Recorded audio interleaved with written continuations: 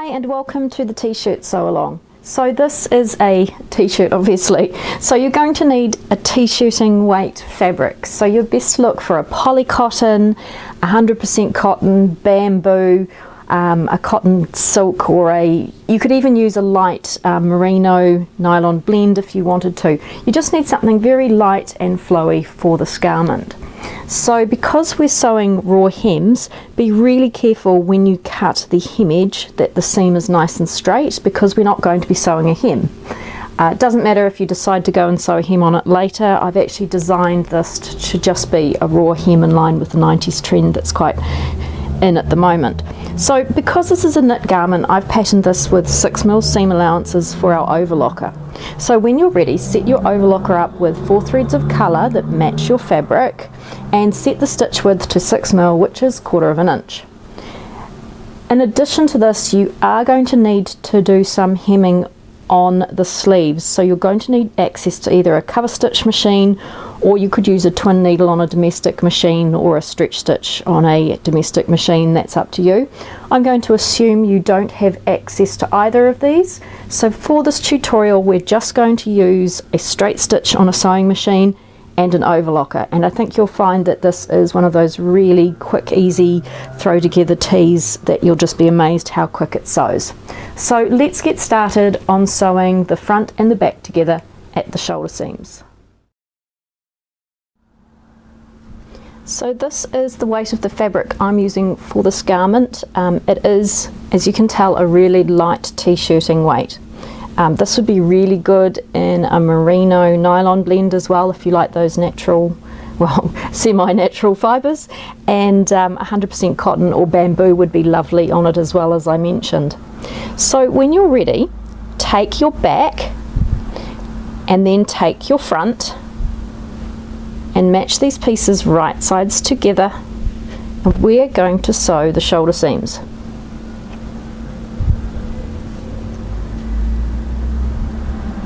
So accuracy on this garment is quite important. So what I'm going to do is just hold the shoulder seam on this side together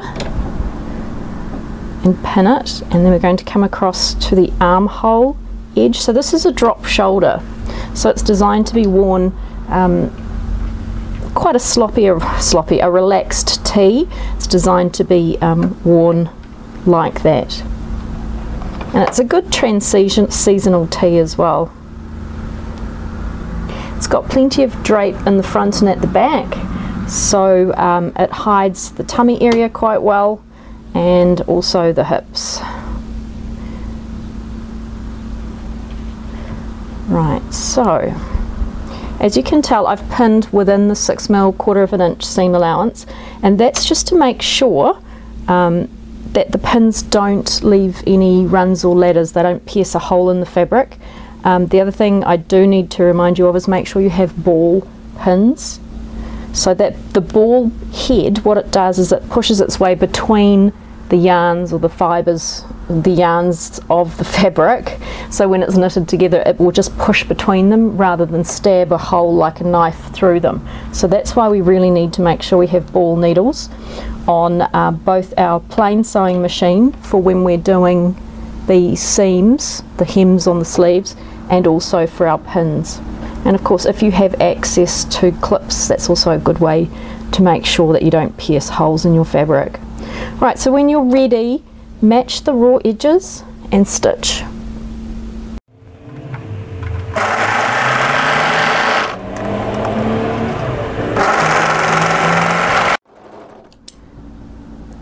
The other thing it is important to do on this pattern is make sure you leave nice long tails for your overlocking.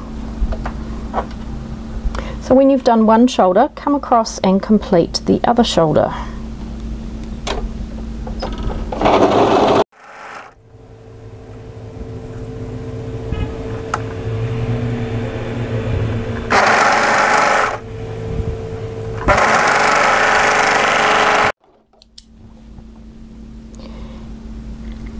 Now if you have access to a cover stitcher, now is the time, or a twin needle, now's the time to sew the hems at the armhole area, so I'm just going to assume you don't have access to those, and I'm going to overlock the edges.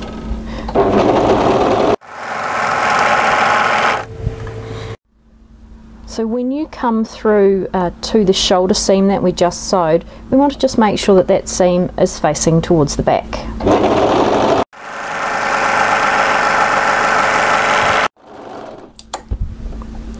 And I'll repeat that on the other side.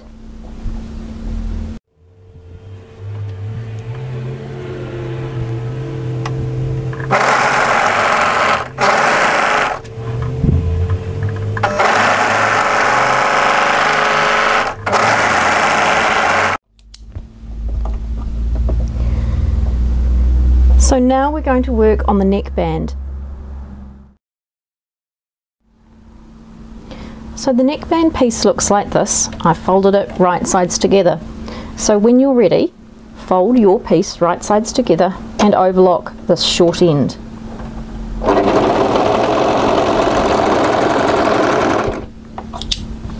And let's have a look at the markings on our piece.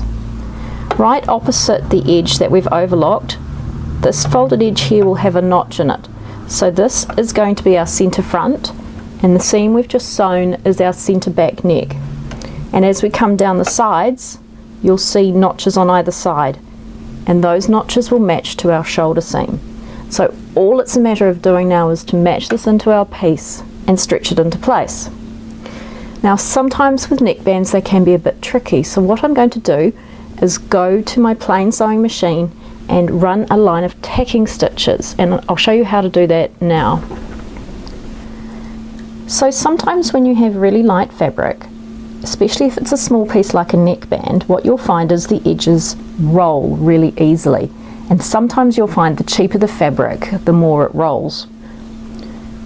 We can hold our fabric together just using a longer stitch on our plain sewing machine.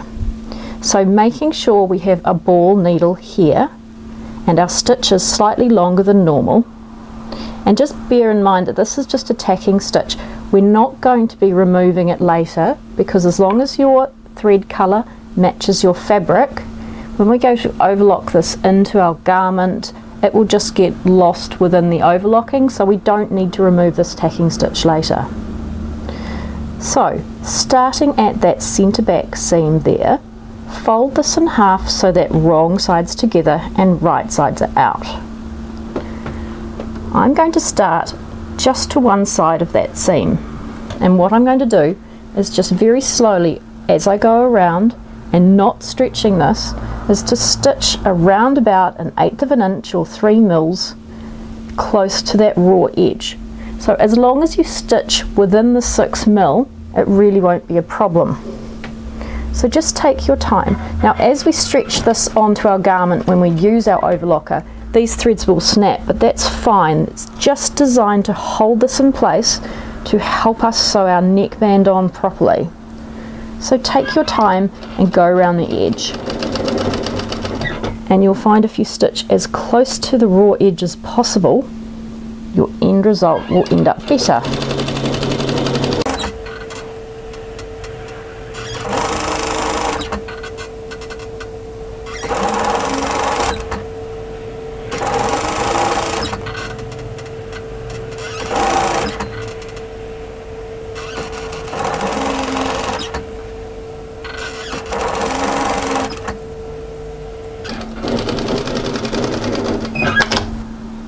So as you can see, this is already starting to take place as a neckband, and you can still see our notch positions as you go around.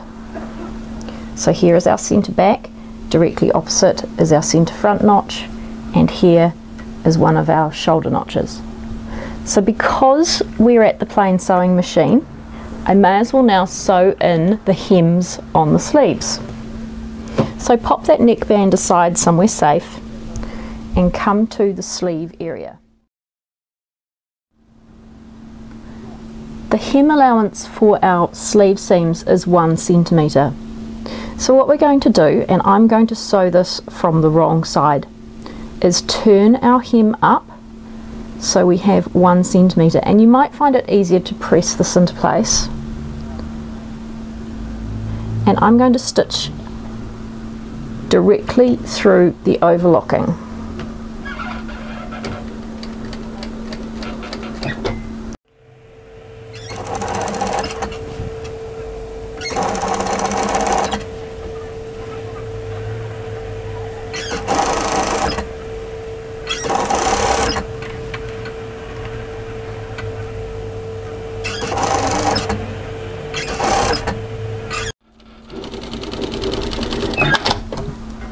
Now, because I want my stitches to look like a cover stitcher, sorry, my hems to look like a cover stitcher, I'm now going to run another row of stitches directly to the side and parallel to the seam I've just sewn, and I'm going to sew it on this folded edge.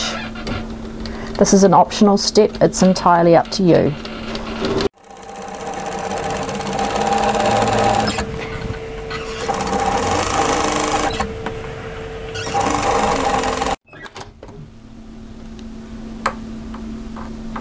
Right, so we're going to go and repeat that on the other sleeve hem.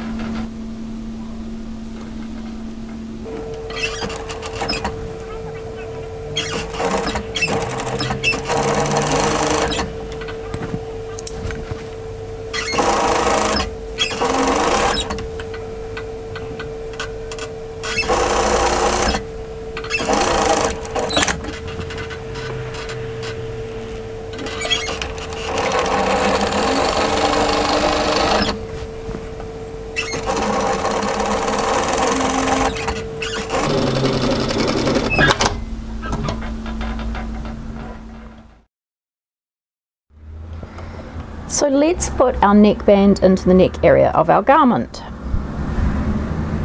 So come to the neck area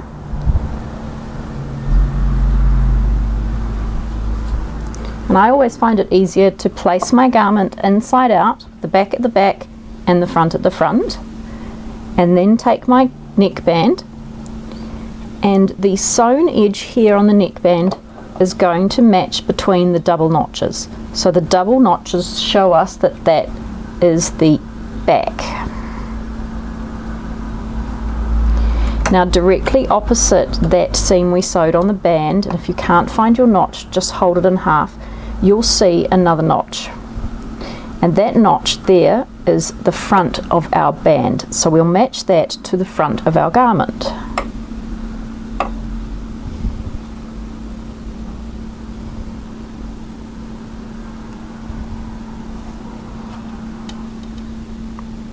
So that matches to the notch there on the centre front.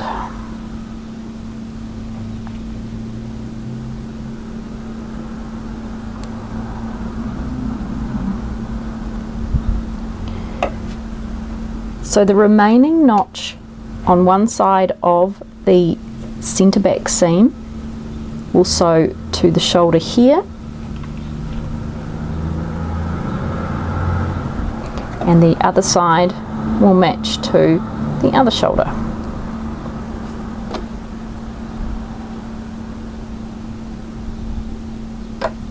And now it's a matter of overlocking this onto our garment. Now the neckband is smaller than the garment it's being sewn into, so you do need to stretch this gently into place.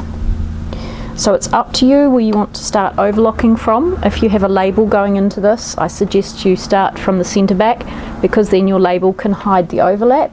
And if you don't, I suggest you start from one side of a shoulder seam, because it hides the beginning and end quite nicely. It's also a little bit easier if you sew it with the neckband on top.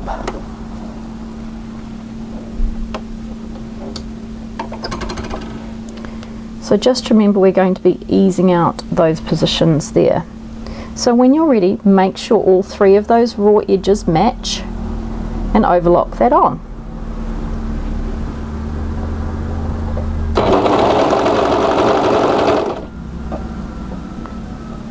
And make sure you take out your pins as you go.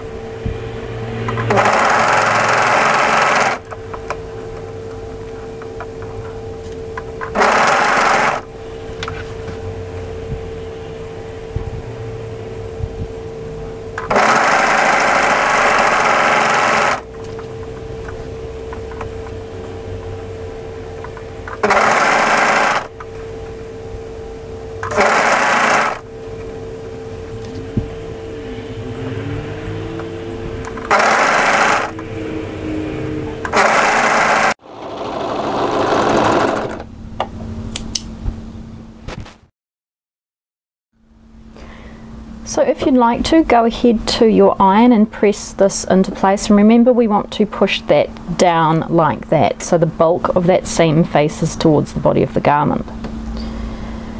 So now we are going to sew the side seams. So come to the armhole area that we sewed the hem on and match the underarm point.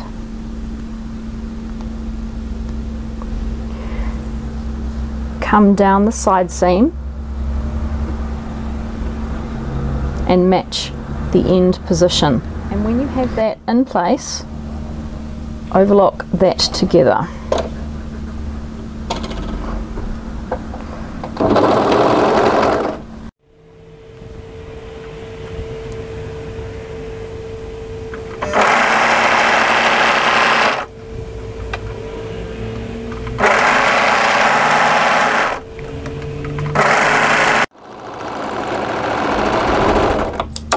And repeat on the other side.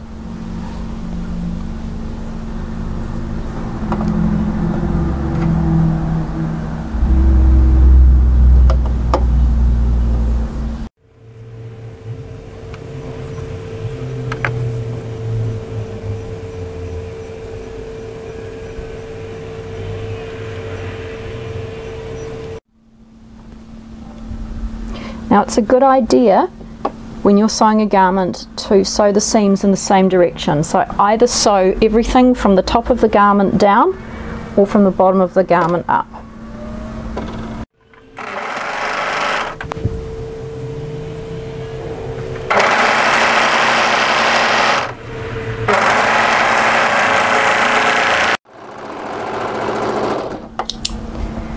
So now let's go back to our plain sewer and finish this off.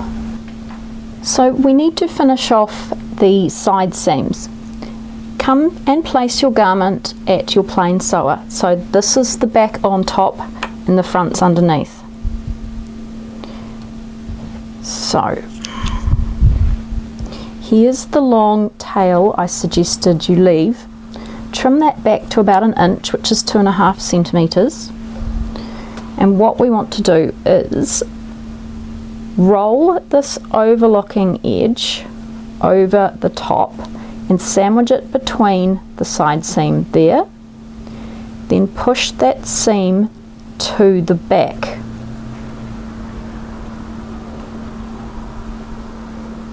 I'm just going to hold it with a pin like that. What we're going to do now is just flip it over.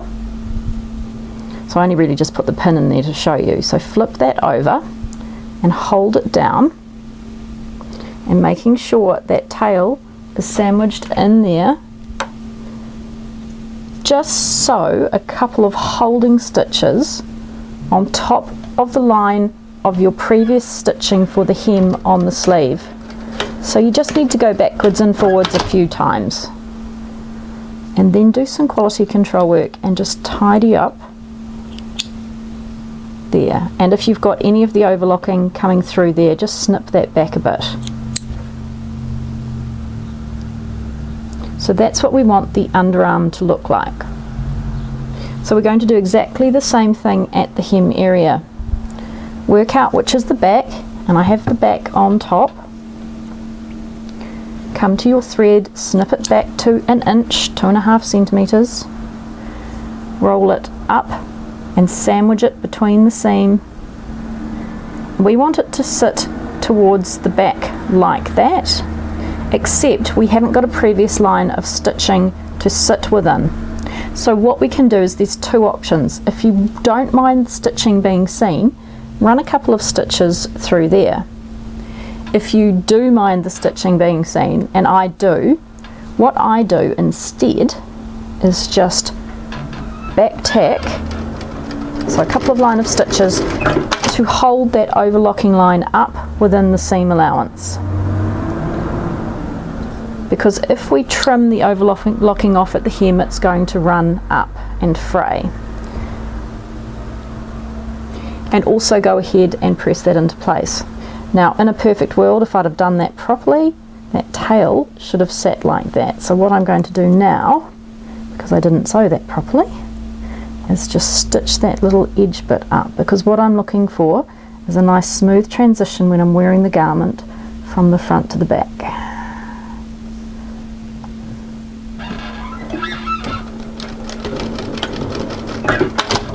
Right, that's better. So we just want a nice smooth look, and we'll repeat that on the other side.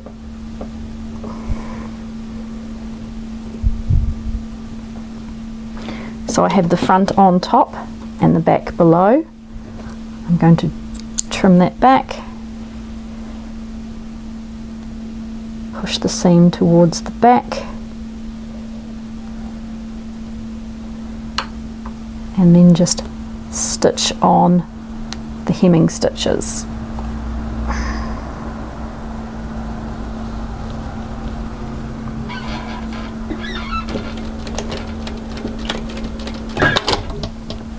And then just a bit of quality control work, trimming off my stray threads.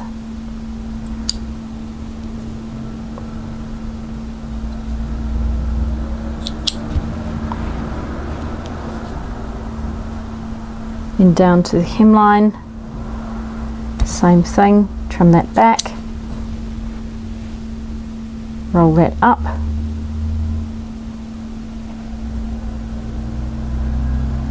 now of course there's various ways you can finish off the overlocking thread. This is just mine. There's no hard and fast rules with sewing. It's really whatever works for you, but this is a method I find works quite well without the need to use any chemicals or glues or anything like fray stop, or going to the effort of threading a needle and threading that back through. But as I said, you can do anything the way you want to do it. So I'll just do some quality control work, just trim the stray threads off, and then I'll go and give this a really good press, making sure that those seams are all pressed towards the back of the garment. And that's the t-shirt finished. Quite quick. So thanks for joining me with the sew along video. I hope you get a lot of use out of this garment. I find it really good for weekend wear, and hope to see you again with my next sew along video soon.